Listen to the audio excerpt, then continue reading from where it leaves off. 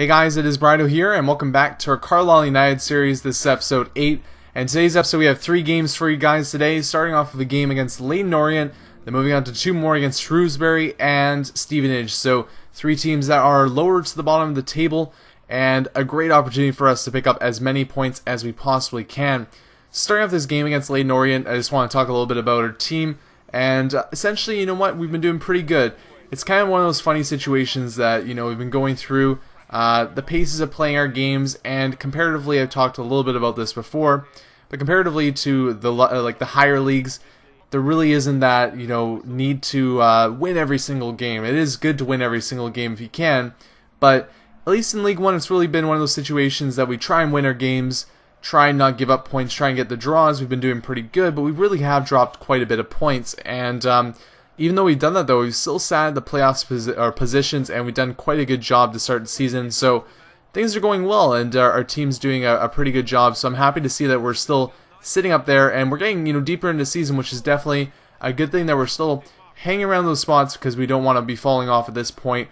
But going into this game against Leyton Orient here, they were a side that we were hoping to beat, and you know, early on in this game, they get a goal here in the 20th minute off the post, right back to Mooney. He puts that one in the net.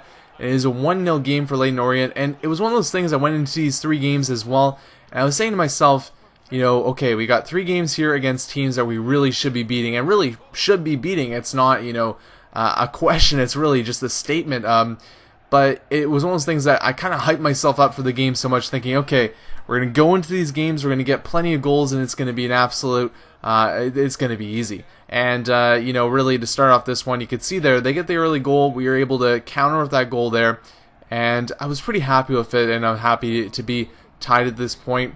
Now, we get a header goal there, and you know what the thing was for me is when I started playing FIFA 13, I could not score those, and now I'm at the point where I'm getting lots of those goals, and, you know, I've had comments in my Liverpool series about, or at least it was one comment, but I wanted to touch on a little bit about, you know, the way I score goals, and I just wanted to say essentially that, you know, I really do try and mix up my goals, I really try and mix up my opportunities, but I really, when I'm playing these, I'm trying to win games, I'm trying to do the best I can to get our team those 3 points, and, you know, when it does come down to it, I'll take any goal possible. If it goes off her butt, if it goes off her head, if we put a back heel in, I don't care. If it's a volley, any of those are just as pretty for me.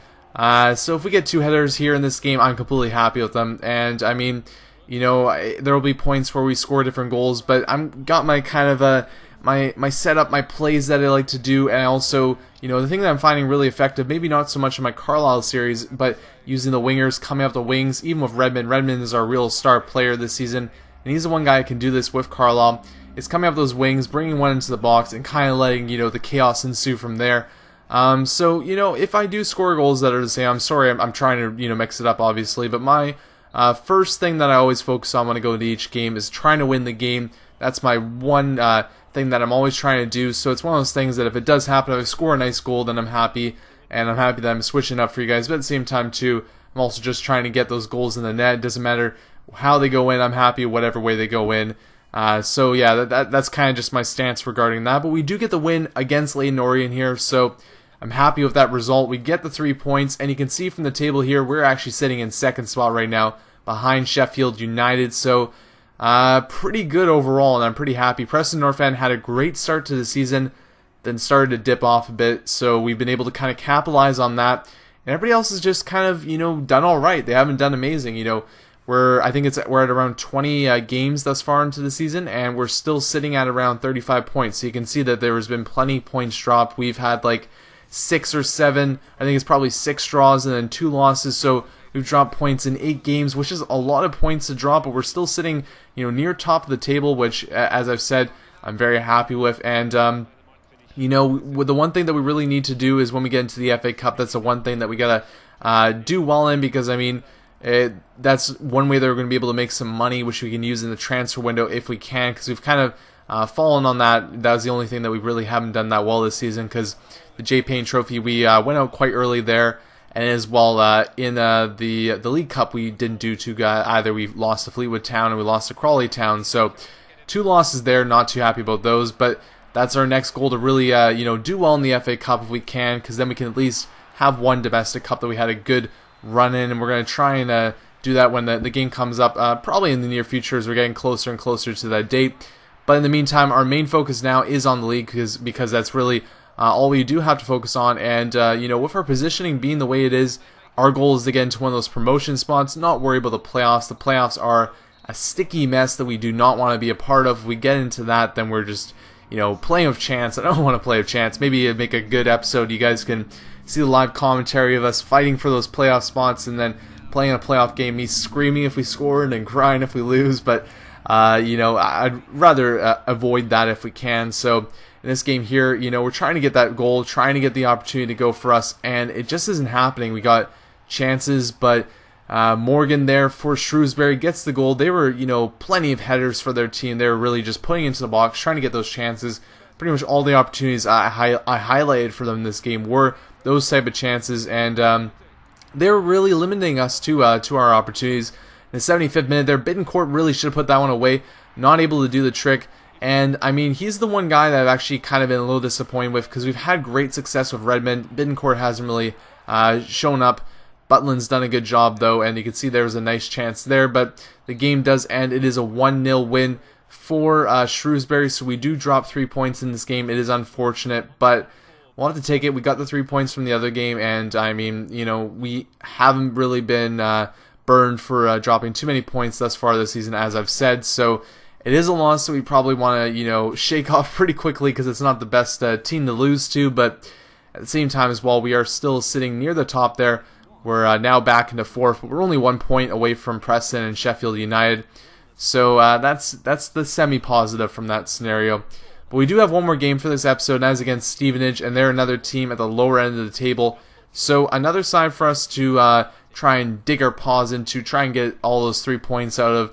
And as I said, I put a little bit too much emphasis on myself going into these games. I thought, these teams are going to be easy. They're not top of the table sides. They're going to be easy challenges for us to take down. And I think that's probably been one of the biggest problems I've had with playing in League One this season is that I put way too much emphasis on the fact that there's a team that's really good and there's a team that's really bad. And really, there are teams that are 3 stars and there are teams that are 2 stars in League One, maybe even 1.5. But there isn't that big of a difference. You look at playing in the Premier League, you got teams that are like Manchester City or Manchester United, Chelsea, these are 5-star teams that they've hit the 5-star mark and they're way above that too. They're these sides that you play against them and you're like, oh crap, you just batten down the hatches, things are going to get bad. And then you have other sides that are lower end of the table, like a Southampton or something like that. They're like, yeah, these are 3.5-star sides, maybe even 3-star sides. We can probably take these ones down. And there is that definite difference. But in League One, really, I mean, I look at Preston North End, I look at Sheffield United. I think Sheffield United are probably the best team that we've played this season. But other than that, I mean, like, they're a tough side, maybe a little bit tougher. But when you look at the bottom of the barrel and the top of the barrel, it's not that big of a difference. And, kind of just had to play a similar style for most of these games, maybe play a little bit more defensively sound against the tougher teams. But still kind of keep that in mind that these teams are all around the same area. So, going into this game against Stevenage, got some opportunities there in the first half, but not the best half overall. We did pretty much control the play, though, as we controlled about even possession, but got only all our shots on net. I think it was 6 total shots and 3 on target. They didn't even get a shot on target for themselves, so pretty good there. The only downside of the first half was the fact that Lee Miller went off of injury. He was injured. We were playing him with a small injury, just trying to see if we can get some of our scoring going because we had Madden out with an injury as well, as you saw in the earlier game there. So we were struggling with the fact that we really had no one to score goals, and we get a chance here of Ballon late on in this game, but he is not able to make that one happen. So unfortunately, once again, this game goes out and it's a draw, just kind of lackluster on the goal front. And, as I said, we were playing against weaker sides, but the fact that Madden and Miller were out were 2 big reasons that we weren't able to pull out as many points as we wanted to out of these 3 games. But we got some more games coming up. We got a game against Preston North End next episode, so hopefully you can pull something out of that. And you can see Bournemouth as well. We're going to be playing them in the FA Cup, so interesting stuff to look forward to for next episode. That is the end of this episode, guys. I hope you enjoyed, and stay tuned for more Carlisle United in the future. And let's take a look at what those results mean to the league table. At the top of the table remain Preston North End with 36 points. In second, Coventry City with 35 points. In third, Sheffield United with 35 points. In fourth, Carlisle United with 35 points. In fifth, Swindon Town with 34 points. In sixth, Scunthorpe United with 31 points. In seventh, Milton Keynes Dons with 30 points. In eighth, Doncaster Rovers with 30 points. Bottom of the table, Crewe Alexandra with 4 points. And then reading up the table, second bottom, Brentford with 15 points. Third bottom, Tranmere Rovers with 15 points.